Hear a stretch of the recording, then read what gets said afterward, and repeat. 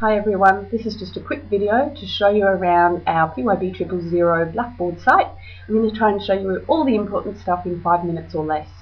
When you come into the site, you should get to this Learning Resources page, and if you go right down the bottom, we'll start there. You've got your lecture recordings. If you click on that, you'll see that there's already week 1, week 2, week 3. Then above that is a space where I paste a little bit of fun stuff. We're not using the course materials database at the moment, so don't worry too much about that one. And then there's your program with lots of clickable areas, all highlighted, all in dark blue and underlined, that you should explore as we go through the weeks. I haven't quite got to week 4 yet, but it will be up soon. Week 2 was one that people had a little bit of problems with because it was picture based. So this is an image map, and it basically is like a text menu, but instead it's a picture. So anything that looks a little bit different or seems to be standing out, like wiki, lecture notes and the task, they're all clickable areas. So if you click on lecture notes, you'll find your lecture notes. If you go back to that page and click on task, you'll find your task material for that week. And also, you normally should expect that I'll pose some questions for the class wiki somewhere in each week. So that's how week 2 works. I'll just show you as well, going back up to our Learning Resources page. Oops. Sometimes it takes a second to load. In week 1, there was a professional pathways activity, and most people said that they had gone through this scenario, but a few questions to Shari just made me wonder if everyone had been able to use it properly. So if we click on professional pathways, we won't be able to see the whole thing, but when you click on it, you'll get a little notice saying it's downloading. Here's one I've prepared earlier, so I'm going to open it. It's a PowerPoint presentation, but it has clickable areas inside of it.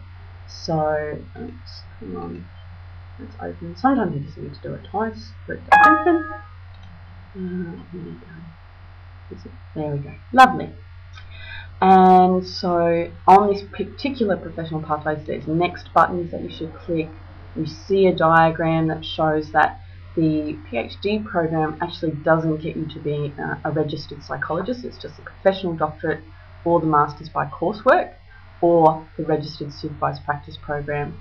So have a good look at this diagram, go through the material, because if I click on PhD, it's got a few questions about whether a PhD makes me a psychologist. And so if I click B, I find out that it doesn't in fact. So I'll end that, and let's go back to our website.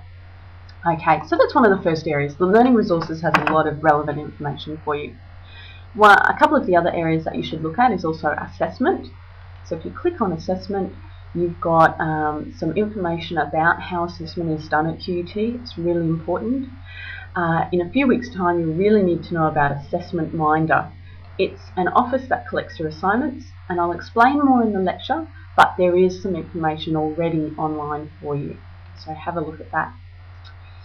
Then we have each of our marking sheets. So for the professional reflections due on the 9th of May, there's a marking sheet, and there's the questions that you need to answer with their word counts. There's 3 of them, they're 300 words each, and so that means there's a total of 900 words. Then there's also your group presentation marking sheet, and we'll talk about that in this class next week, and your workshop CRA, which is for the last 4 tutorial classes. Okay, so once you've gone through all the assessment material and you've checked your learning resources for the week, you should also make sure you know how to contact us. If you click on the Contact Us button, you'll see my details, and Kelly's also added her email. Because she's only on site when she's teaching, this is the best way to contact her, because she has another job to go to, and so she'll answer your emails as fast as she can. The other one is to look at collaboration. So if you click on collaboration, this is what you'll see. We're using the wiki tool a lot, and soon I'm going to talk to you about Illuminate Live. So let's go to the wiki tool first. Click on that one. You'll see lots of different links, and I'll post a separate video about how to use the wiki soon. Thanks guys.